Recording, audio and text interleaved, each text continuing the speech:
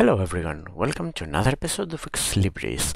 It's been 2 weeks instead of one, but it was for a good cause. Many bookish things happened the previous week, but I will discuss about them in the next episodes. Today we've got an interview. We have interviewed Sophie's Corner. Sophie herself, that is. Sophie's Corner is a bookish blog out there, and Sophie is a super friendly and very sympathetic blogger.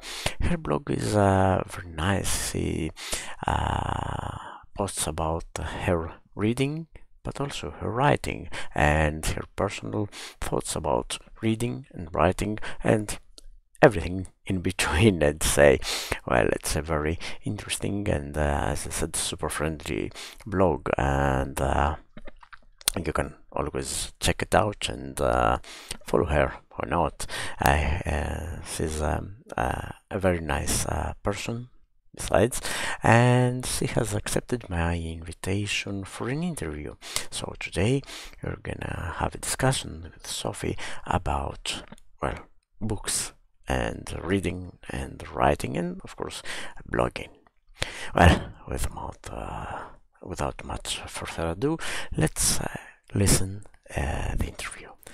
Hello, Sophie. Welcome to Libris. Hello. As I've said earlier to our listeners, you're one of my favorite bloggers, book bloggers, that is, and I'm really honored you have agreed to appear in Ex Libris and discuss our common interests. Oh, thank you very much. I feel honored that you like my blog and that I'm on your podcast. I'm actually very extremely nervous to be speaking, I guess, online today. No worries. Okay, alrighty. It's totally, amateur stuff for the community, for the bookish community, and Mm-hmm. it's a friendly community. I've seen both in WordPress and Instagram and Goodreads, Mm-hmm. lots of friendly people. Okay, alrighty. Yeah. So, would you care to say a few words about your blog to our listeners? All right. So my blog is titled Sophie's Corner. And essentially, it is a website where I talk about the books that I read, as well as my current writing projects. And once in a while, I have a few random posts here and there about topics that I'm interested in, such as my travels, or some of the some of the thoughts that cross my mind from time to time. So it's a collection of things that I like to share with the bookish community and hopefully um, discover other bloggers or other people who share these interests as well. Okay, that's so good. And I know from first-hand experience that your blog has a very uh, nice, or should I say, balanced mix of writing and reviewing and general blogging, and it's quite refreshing because there are so many blogs that are just specialized in only one of these activities, but your blog has a very nice. It makes you more real, let's say. Well, thank you. I'm glad that you like the balance of topics that I talk about. I think for myself, it's actually very hard to say just talk about books because in my life, as well as I think many other people's, there's so much other things going on. So I kind of also like to write about a diverse number of topics, just so that it keeps me interested in writing as well. Yeah, and that's your other main activity, let's say, writing. But before we Mhm. get to writing, I'd like you to say a few words to our listeners about the books you read. What are your favorite genres of books, and what do you like or dislike in what you read? Okay. I think I like to, for the past year or so, I've read quite a lot of contemporary fiction, whether it's young adult or adult. However, in recent weeks and months, I've been branching out into different genres. So I also enjoy books about mystery, about fantasy and science fiction. So I think I like a diverse number of different genres. Hmm. Um, and in terms of what I find most appealing about books is strong characters who are relatable and also realistic. I love books that in which the characters have their own stories. They have made mistakes. They're not perfect. And one of the things that really annoys me about books is when characters are all so beautiful and perfect that they don't seem real. Oh So yeah. for me, what really makes or breaks it when it comes to reading a book is the characters and whether they appear, whether they seem to be a real human being. Right. Yeah, and I know what you mean because we are, especially in your in young adult, there are Uh-huh. too many characters that are, so perfect, and I go like, Yeah. well, I was never such a perfect child myself. What happened? Yeah, exactly. And I feel like that does happen a lot in young adult fiction. However, there are some books in that genre which are written very well. Um, However, I think for that reason, I have been reading more books in the adult or like the general um, fiction genre as opposed to young adult these days. Hmm. Um, yeah. Yeah, I see. And it is the good thing is that there are so many books published nowadays. A great selection in almost every or for every taste, I'd say. Yeah, that's true. Yeah. Now, what about your writing? I mean, apart from blogging, of course, you're also Uh-huh. an author. Not a published one yet, Yes. yet, but you have recently finished your first novel, your first draft, if you like. So, would you care to share with us a few details about it? Oh gosh. I get very nervous talking about the novel that I finished, even to my closest friends. Um, I guess I will try to summarize it in a few Mm-hmm. sentences. So it sort of is a contemporary novel, sort of in the romance genre, and it talks about the story of Olivia, who is an aspiring painter. Mm-hmm. Um, and it also tells the story of Matt, who is a single father who is sort of struggling to cope with um, a recent tragedy that has happened to him.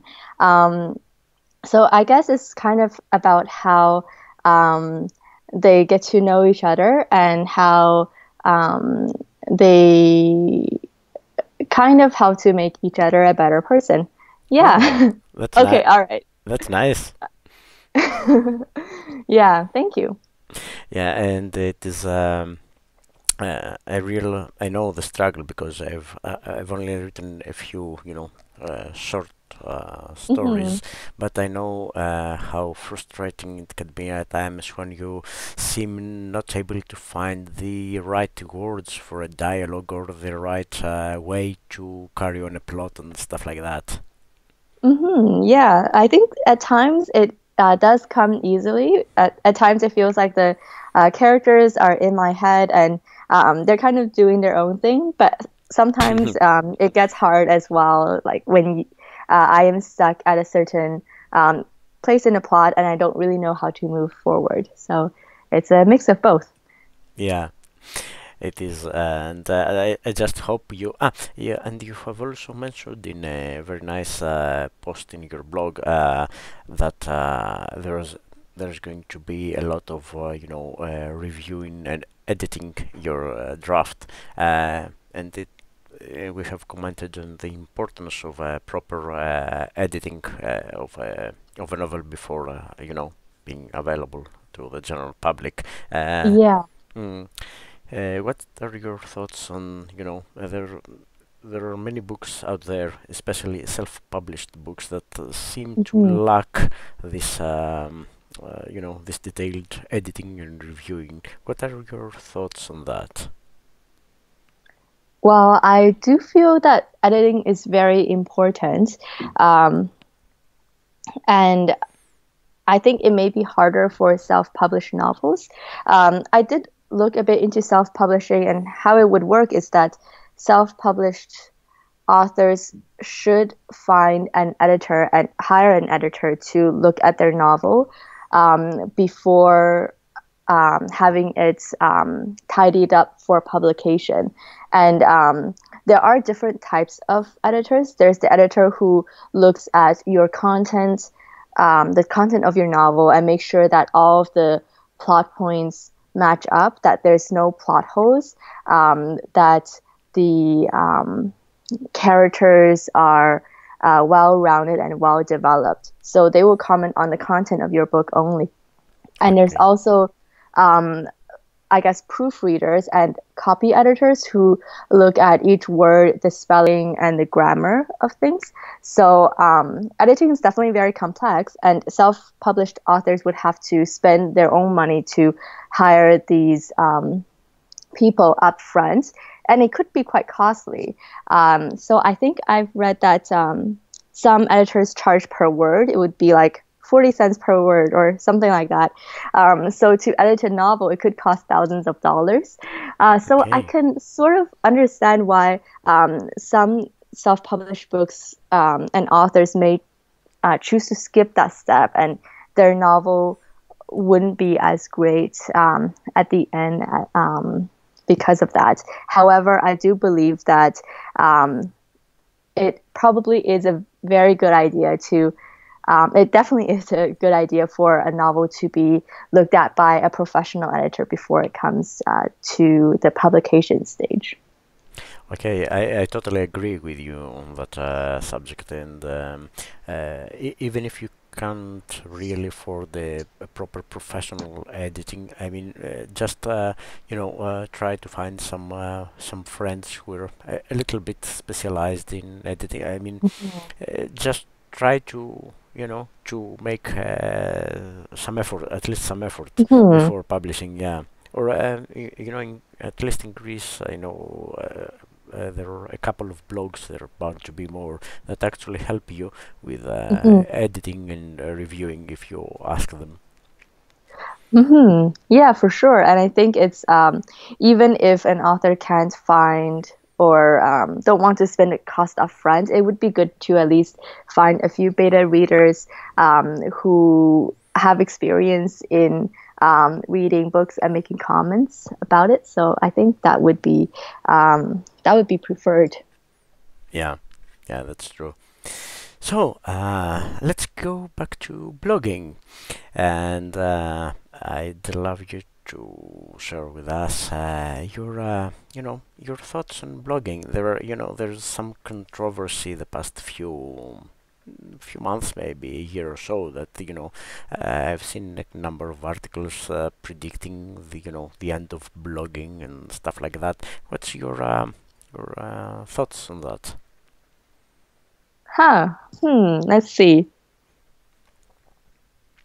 So I feel like it's actually the first that I've kind of heard about this. I'm just wondering, what is their in the articles that you've read? What is their rationale that they would think that blogging is coming to the end. Yeah, I don't think there is rationale. I think it's just statistics and analytics they get, and they seem to that the popularity of many blogs seems to be falling. But maybe then that's why I'm asking for your thoughts on that. Maybe just a local thing, or it just one side of the coin, and I'm not convinced myself. I mean, maybe some big popular blogs may be declining, but I've found out so many interesting blogs like your blog, and they seem to be flourishing. Yeah, and I think, I mean, in my experience in the blogging community, I do think that there are many blogs that I know that do have a lot of attention because they post fantastic content. And I'm not sure about the big blogging community in general and whether it's declining or flourishing, but I do find that I do enjoy the blogging experience in general because I was able to meet a lot of fantastic people who take interest in this same things that I am interested in, such as books and writing. So I think it's overall a great experience to be involved in that. And I really do hope that blogging will continue to be, I guess, a popular thing going forward. Yeah, me too. I love blogging, and personally, I tend to trust, blogs like yours, let's say amateur blogs and friendly blogs, rather than the big publishing industry blogs and professional bloggers. And yeah, maybe it's we're in transition phase because many people are really looking for really original content and not just marketing content. Yeah, and I do find that I think much of the blogging community, if not all of the bloggers that I know, we have our own opinions, and no one is paid to review a book or to make a specific type of blog post. And that's what I kind of find valuable about the blog posts that I read, and that make come across as unique compared to I guess professional bloggers or blogs that are part of the publisher's websites. Yeah. So, would you care to say a few words to our listeners? I mean, whatever you'd like to share with them besides what we have already discussed. Oh, okay. I guess thank you for listening. And I hope that you enjoyed this episode today. And be sure to check out some of Michael's other videos as well. Oh, thank you. So, Sophie, thank you very much for this interview. It was really interesting. Dear listeners, I hope you liked Sophie, and her blog is one of the nicest blogs out there. The links are going to be in the description as usual, so go check it out, leave a comment, and I'll be around and discuss with you maybe. So, Sophie, thank you very much again for your interview. Well, thank you for inviting me. So, I hope you liked the interview, and you may agree or disagree with everything we've said, but feel free to comment and of course follow Sophie's blog and subscribe to the channel. The links are as usual in the description, so feel free to use them and find us in all social media. I'd love to discuss with you about books. So that's all for now. See you in the next episode. Thank you for watching. Bye bye.